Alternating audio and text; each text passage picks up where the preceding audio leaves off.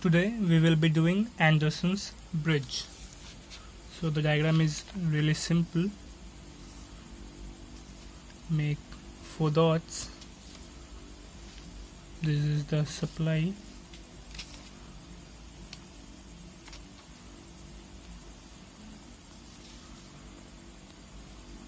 And connect these 4 dots. So here we will be having an inductor, a resistance which is in series with this inductance. This is R1 L1, this is R1, and now let's connect this. There is a resistance which is R2, this point now connected by a resistance R3, and the last part by R4. Now the main thing here, the deflection where we measure is connected here. Here is a capacitor and here is another resistance, but this is a non-inductive resistance. This is a inductive resistance in series with the inductor. Okay, so now this is our E, this is our potential E1, this is E3. That means E1 means if we take a voltmeter and connect at these 2 points, we get E1. Similarly E3, between these 2 points E2, and between these 2 points E4. Now the current distribution, current goes from here, distributes in the 2 path, I1 and here I2. Okay, and the further detail I will explain in this diagram. It is made much neatly. So the current goes from here, this divides into I1 and I2. I1 goes here. Now since it is in the balanced condition, no current flows from this path, so the same I1 current flows through this R3 resistance. So here I1 is equals to I3. Okay, now see this I2 current, it goes from here and distributes into 2 paths, IC and I4. So this is I2 equals to IC plus I4. Now let's go into the calculations. As you can see, let me explain the diagram once again. This is the inductance, resistance in series. This is the known resistance, known resistance, known resistance, known resistance. This is the capacitor. So what we basically need to find is, we need to find the precise measurement of the self-inductance L1. So we need to find this L1. So how we will find that? Let's have a look at this.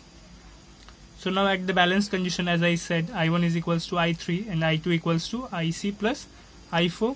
So I1 current is same as this I3. So I1 is equals to I3 and this I2 equals to IC plus I4.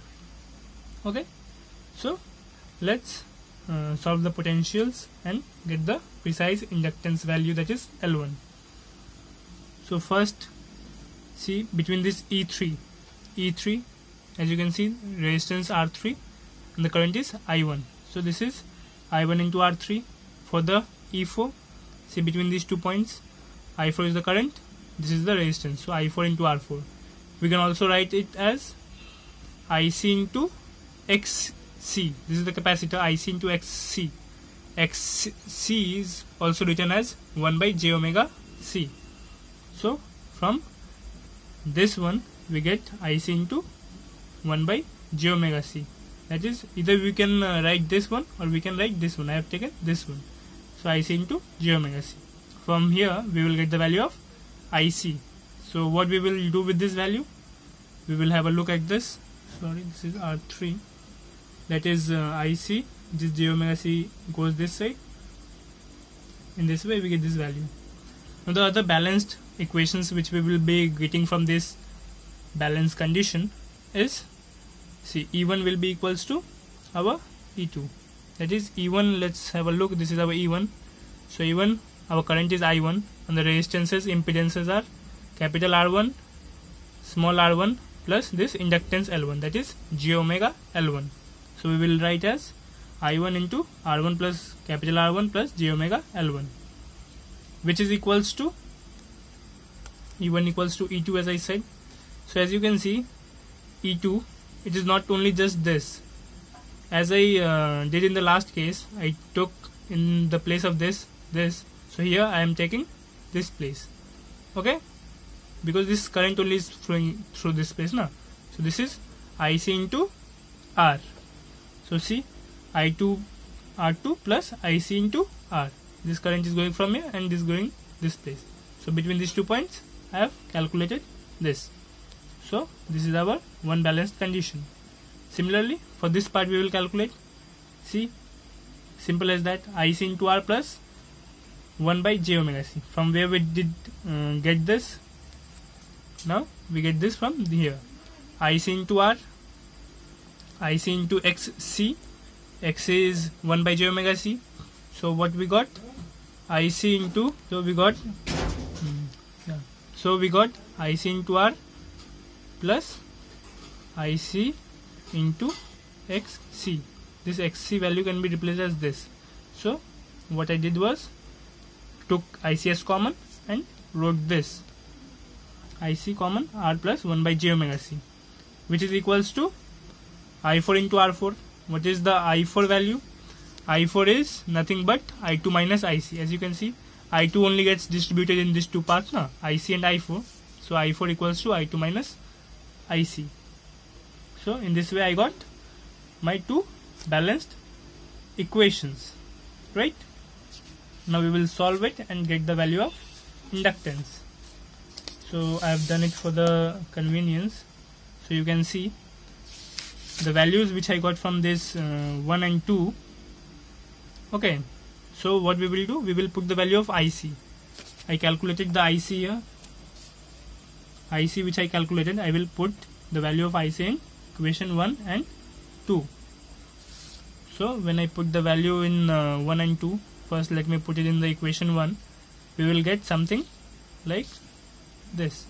And when I put the value of IC in equation 2, we will get this. And from these two equations 3 and 4, we will get an expression, huge expression like this. You can calculate and get it done.